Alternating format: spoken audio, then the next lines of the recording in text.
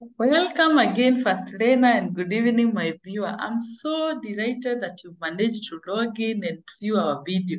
Today, we are not only honored, we are very, very honored and very privileged to hold Macrane Abubakra. Macrane is a child psychologist. She's also a mental health champion. She's in Nawiri Wellness. Macrane is very vocal in terms of making your kid or your as they grow up, that they grow up as the mentally healthy people to make a healthy generation. Yes, as fast trainers and especially in the fast train cab section, we are really, really honored. Macrane, feel welcome, and all the fast trainers are looking forward to hear from you.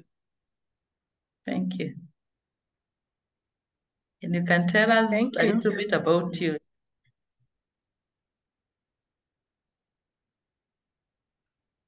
Okay, so let me put this up and then we get on with it. So like Abundance has said, my name is Macrane Abuka. I'm a mental health champion. I've been having conversations on matters mental wellness and general wellness for a long time now, since I went to school of psych. And my motivation for doing it is largely to help as many people as I possibly can to thrive in their lives, to prevent the onset of mental challenges, and where they are already facing mental health challenges, to be able to access, treatment on a timely basis. So that is broadly my motivation for engaging in these conversations on matters mental health. And tonight we are going to speak about the psychology of money. And we're going to look at how, as parents, we affect our children's behaviors and attitudes towards money. So I think let's start, unless Abundance has something else for us to say at this point. At this point, I just need to remind my viewer and my first trainer that abundance is a natural state for all of us. God created each and every one of us that we may enjoy abundance and we may enjoy, everything that goes with the abundance. And as parents, it's our assignment, I must admit, to make our kids understand that. Thank you, Macrane. I'm sure you, by the end of this talk, I'm sure we'll be able to know exactly what we need to do as parents. Yes, welcome. Okay, thanks. Yeah. So 3 key objectives for us to sort of cover today. I'll look at what is psychology, broadly speaking, what are some factors that affect our behaviors, and then looking at how some of our behaviors as parents would affect our children's behaviors and attitudes towards money. Okay, so I just picked a few definitions here to give us a basis for this conversation. So when you talk about psychology, we are looking at our thoughts, our beliefs, and our actions, our behaviors that we engage in on a day-to-day basis. That really is what psychology is about. So when you look at it, we are trying to see how do our thoughts affect our beliefs, how do our beliefs affect our thoughts and behaviors, how do our behaviors manifest our thoughts and beliefs. Yeah. And if we take one of the leading voices in matter psychology, the American Psychological Association, they tell us that psychology is a study of how our mind works and how the workings of our minds affects our behaviors. So as we get into this conversation, we'll be looking at what are some of the thought processes that we engage in, what are some of the beliefs that we hold as parents, what are some of the practices that we participate in that affect how our children will eventually relate with money. Because my understanding is that this particular conversation aims to empower people on matters personal finance. So Yes. we're looking at it from the ground up. So the current audience is adults, and then the adults are influencing the lives of little ones in their lives. And we are looking at how do we prepare them to be more responsible custodians of resources when they get to be of age, right? So looking at how our thoughts, our beliefs, and our behavior shows up is one of the parts that would help to set them on a good trajectory on matters finance. Okay? So having understood that we are looking at thoughts, beliefs, and behaviors, let's look at what are some of the things that affect our behaviors. If Abundance wants to ask a question, I'm hearing something. No, I'm okay on this end. Oh, okay, sawa sawa. So some of the factors that would affect how we behave include our personal characteristics. So we are all born unique in our own different ways. And in that uniqueness, there are things that are just about us and not like our sister, not like our brother, not like our parents. It's just unique to us given the combination of genes that we have. So we'll come with our own sort of innate belief systems. We'll adapt others along the way. We'll come with our own levels of knowledge. We'll come with our own general dispositions. Are we introverted? Are we extroverted? Are we, more, people facing, less people? Are we energetic? Are we generally mellow? So those would be personal characteristics that we bring into play and which have a bearing on how we also end up relating with matters resources. Then we'll have interpersonal factors. And this speaks to the relationships and the things around the relationships that we engage with. So you find our social circles will affect how we show up on matters finance. If we hang out with people who are knowledgeable on matters personal finance, chances are our levels of knowledge as individuals will also go up. If we hang out with people who know little, other than the very, very basic, it is highly likely that we will also be at that same level of knowledge. If we are hanging out with people with limited resources, and we are looking to do big things, then those are people who are unlikely to help us in achieving those big things that we're looking to do. So it is important for us to really interrogate what are the kind of interpersonal resources that we are bringing into play for ourselves and for our children. What quality of relationships are we nurturing? What spiritual support networks do we have? And this speaks to all spiritual orientations, because in interacting in our religious spaces, we will also be interacting with persons. So it's important. It will affect how we show up, because if you take like the Christian leaning, you find that there are specific teachings from the Bible on matters resource management. If you take the Muslim faith, there are specific, scriptures that they have that speak to how they handle resources. For example, the Muslims and charging of interest, that's a thing. You see, so depending on what spiritual social setup you are in, it will affect how you relate with the resources that speak to our personal financial status. We also have institutional players that we interact with, So here we are looking at employers, we are looking at learning institutions, we are looking at training institutions, we are looking at the rules that those institutions confer to us. So for example, we have a university in this country, I will not mention them by name, but they are known for having been very, very strict and very consistent on how the students dress up when they're going to school. So from the very, very get-go, if you are a student in that institution, you would not go to school in jeans. You'd not go to school in sports gear. You would not go to school in shorts. Because they said they're a business school.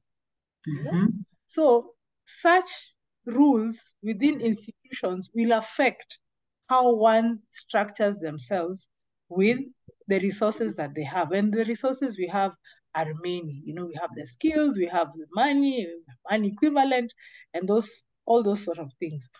So the institutions will define for us how we show up. There are institutions where if you're going to have an interaction with someone, you're expected to dress officially. And officially is defined as wearing a suit. So for those of us who like to dress casually, we would not fit in there very well. If you went to meet a person who has been schooled in that kind of a background and you showed up like Mark Zuckerberg, who's fairly easy in his dressing, you may be dismissed for someone not serious. Once you may have a lot to offer.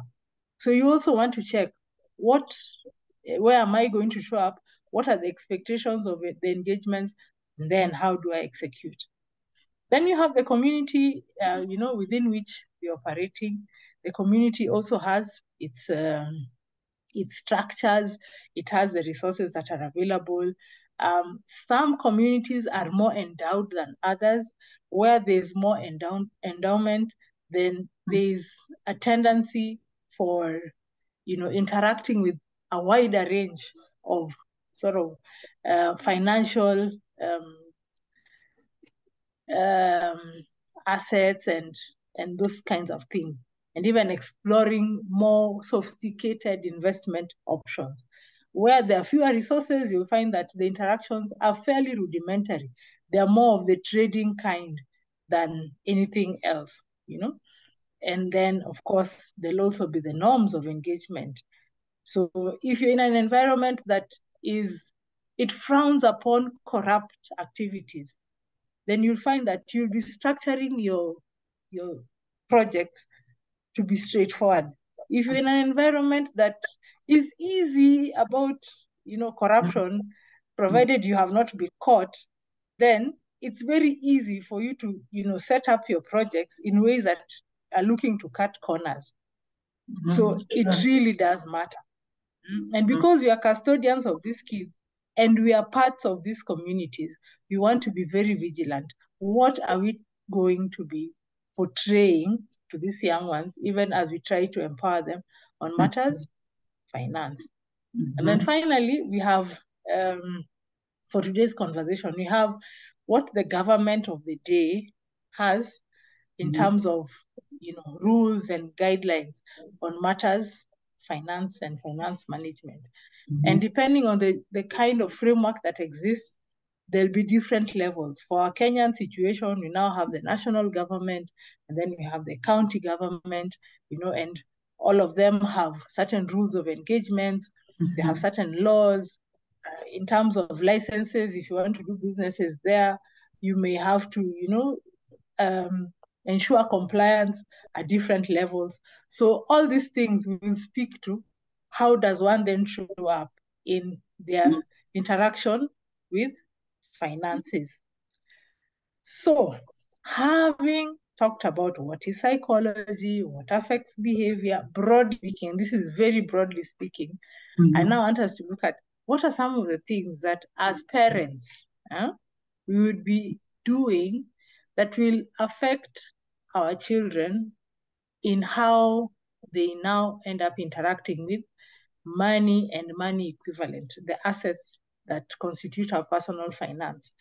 And this is not exhaustive. It's just, what I thought would be key for today's conversation, right? So one, I'd say our attitudes as caregivers towards investments and the various investment options that exist. So some of us are open to the fact that there's a wide range of investment options. And we are also cognizant that while there's a wide range of investment options, we prefer some and not others. And that's fine. And then there are others amongst us who, first of all, know very few investment options. And where we are made aware of other investment options, we position them in a very negative light. Yeah. And often it's because we don't know much about them. Maybe we had tried to engage in them with the little knowledge we had, and we had our fingers burnt, and now we want nothing to do with them. So if we have those kinds of attitudes towards the different investment options available, chances are we will confer those attitudes to our children. So even when they grow up and these are opportunities that they could exploit, they may avoid them to their detriment. So you want to just check, how are you positioning yourself around investment options that are available to you and to the market at large? Yeah. Then we have situations where we don't have much information about, the different investment options. So we have low or no education on these things. We just know, yeah, if I get money, I'll start a business. And if I get a lot of money, I'll buy a piece of land. And if I get more money, I'll build rental houses. Yeah. And that's like end of story. When it comes to other things, shares or stocks or bonds or bills, and options, you're like, those are things that we don't go there. But we don't go there, not because they are bad things, it's because we have little or no information, and we are also not willing and ready to learn about them. True. And so we'll miss out on those opportunities. We'll also deny our children the opportunity to know about them early, because there's also this thing that is called compounding. If you know these things early and you start doing these things as early as you know them, then you benefit from the power of compounding. If you deny yourself and you deny your children, then, it's a loss, both to you and to your children. The other thing is talking about money and things related a taboo topic. There are those of us who believe, and perhaps this is how we were raised, that matters money we don't discuss with children. Those are adult topics. Children should say what they want. Children should just say what they want. You want books for school? Yes. You want snacks for school? Okay. You want anything for school? Yes. Maybe you want a toy, perhaps. Yeah. And then tunachia hapo. Where I get money, how I get money should not be your business as a child. I think that is so wrong. It's so wrong. Because you're trying to raise this child to be a responsible steward of their own money when they become an adult. But you're not giving them an opportunity to learn early. These are the people who are more likely to fall prey to pyramid schemes, to those things of, my friend Abundance told me that there's this thing and it's making people a lot of money and she's made so much money, let me put my money there. I mean, someone who's been schooled on matters personal finance can tell when something is not consistent with the principles of financial engagement. So you want to make talking about money a very easy conversation, True. Yeah. Then, in relation to that, is we sometimes want to shield our children from the realities of life, perhaps in the hope of preventing them from experiencing pain, and that's not helping them. It's like keeping your child from being infected. Your child, when they're exposed to infection, they build immunity. And so later when infections come, they're able to withstand it. So too with matters personal finance. You want to expose them to examples, good examples, failed examples, neutral examples. Let them know. Start with yourself. What are some mistakes that you have made yourself around money? Yeah. Talk about those stories. When I was at this point in my life, I did this and this and this. These were the lessons I learned. Positive lessons. These are the negative lessons I learned. This is what I will not do ever again. So these children grow up knowing that failing is part of life, and that the people that they love have also failed and they have learned from their failures. And then there are other people out there that have also been successful, perhaps even more successful than ourselves, and we look up to them. And they too can look up to other people who are successful. So we are teaching them a lot of lessons in that like one stroke, that we are not all knowing, that we are not perfect, that there are other people that are able to do as well as us or even better than us. Some we work with them together and we bring in a lot of synergy. So you want to expose your children to these kinds of examples, right? Then you want to role model. So you want your child to be a responsible steward of money and the resources that you give them. Can you model to them what that looks like? Yeah. Let them know, when I receive quantity X of money, this is how I'm using it. I'm apportioning A to paying rent or to paying mortgage, B to fueling, and this is where I fuel. If there's a discount that I get on fuel, that's what I do. Shopping, I buy wholesale, and this is how much I then save. And these are the things I buy, on the fly every day, because otherwise I get bad. This is how much I'm putting into investment, and these are the investments that I'm putting my money into. When the investments pay, this is how, show them the dividend checks if you have dividends, show them the money that comes in from bonds, those payouts that come every quarter, show them, or every half of the year, show them. Let them see. Let them see you doing those things that you say are the actions of good stewards of money. Let them see you making mistakes too. Because you make mistakes. You make mistakes. You take money and you give somebody, you give a friend, and then the friendship goes sideways. Because now you took the money which was supposed to be for something very important, and the friend promised and the friend failed. So let your children know that those are things that potentially can bring relationships down. Yeah, and you don't give out money that you're not ready to lose. Model. Say no to excessive asks. If you're not saying no to excessive asks, they will not know how to say no themselves. True. Yeah.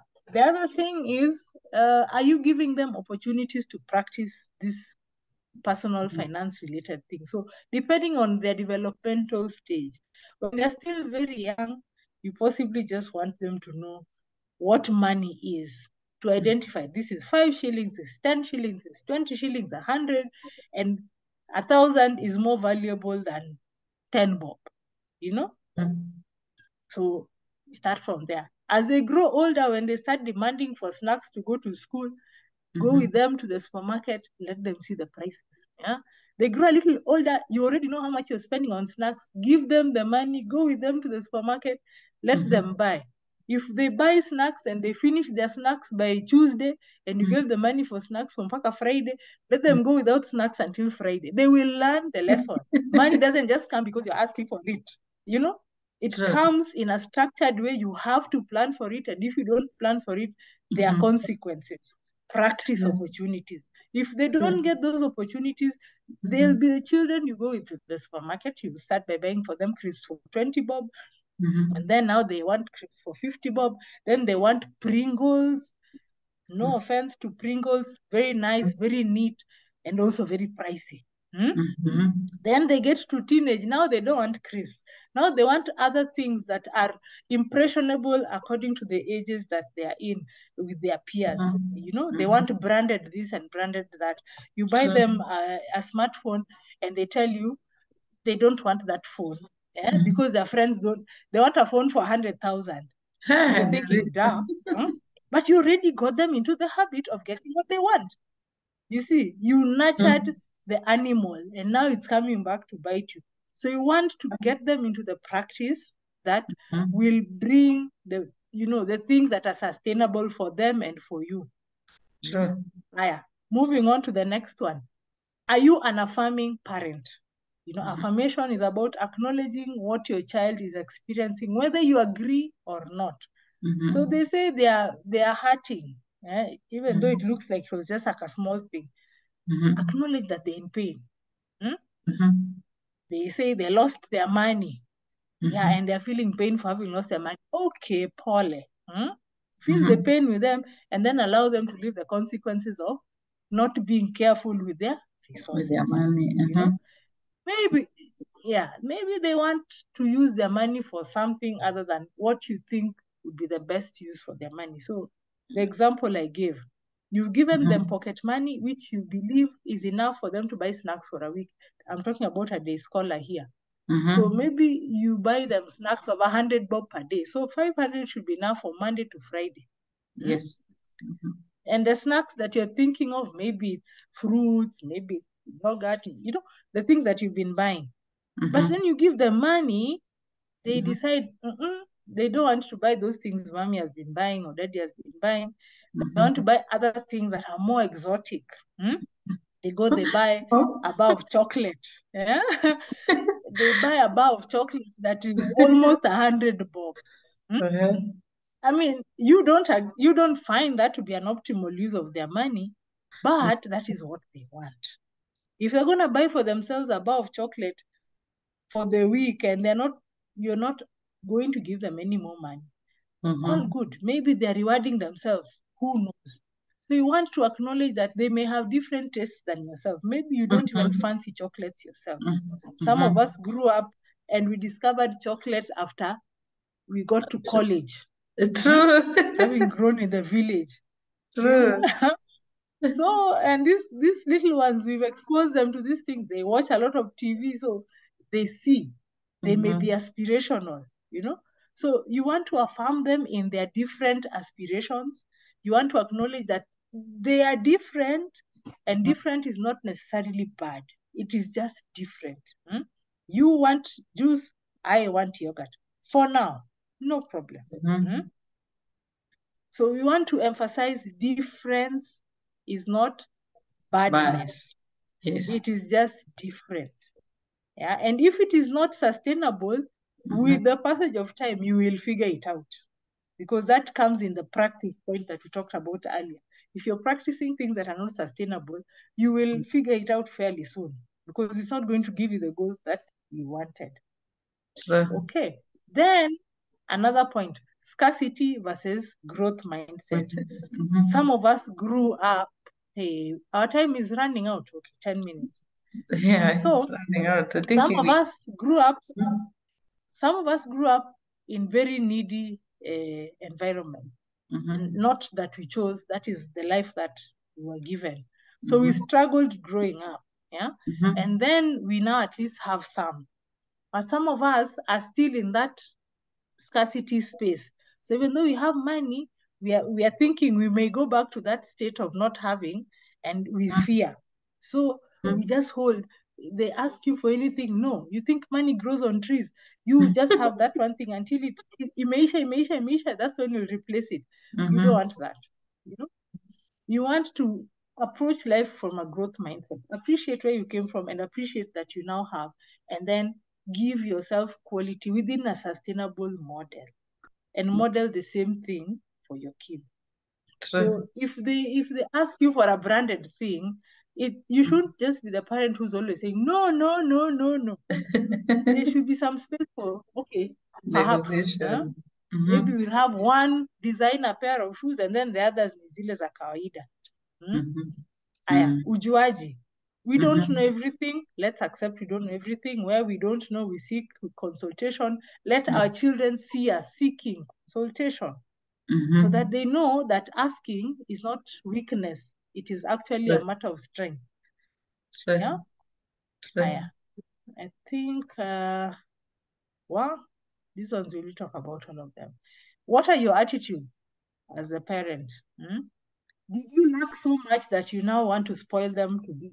You're just giving them excessively. If you do that, then it will boomerang on you. At some point, you will not be able to meet their level of greed, and they will be unhappy with you for that matter. You may have grown up with this charity mindset. Nothing bad with giving, but you need to give with a plan. Don't give to a point where now you're subordinating your children, and not a family where the parents were so generous. Guests would come, and then the kids would now just eat mboga and the guests eat nyama until they were now not liking guests, because they just knew when visitors come, our quality of life is degraded. You don't want to do those things. You want to do it within some level of reason. You don't want to also subordinate your needs because you want to help other people. That's problematic. You also don't want to be a penny pincher so much that, when they ask for something, they feel like they are making a mistake for asking. They should feel free to ask. On occasion, they get what they want. On some occasion, they're told to wait. On some occasions, they're told no. And all those things are okay. Yeah. There needs to be a standard for what is enough. What is enough? You cannot be the kind of person who is just always looking for more and more and more and more, to the point of breaking all rules possible. These are the people who will engage in corrupt activities because it's never enough. They get 1 million, they want 10. They get 10, they want 100. They get 100, they want, and they want it not in a sustainable way. If you're doing legit business, no problem. But if you're doing it because you just don't feel you have enough, then that's problematic. Yeah, that's it. Wow. Thank you so much, Maclean. It feels like if a parent listening to this conversation, there should be a change in mindset and a better change. In our conversations now going forward, I want to believe they're going to change totally in our dinner tables and in our schools and whenever we are as parents, that we may influence that positivity and grow a better generation. Thank you. I see you have an event. Yes, I'm coming. Yeah, let me, based on time, I think I'll post it on allow me to post it on my socials. Thanks. Thank you so much. I think at this point, we'll stop. And thank you so much, Maclean. It's such an honor, I must admit. Thank you.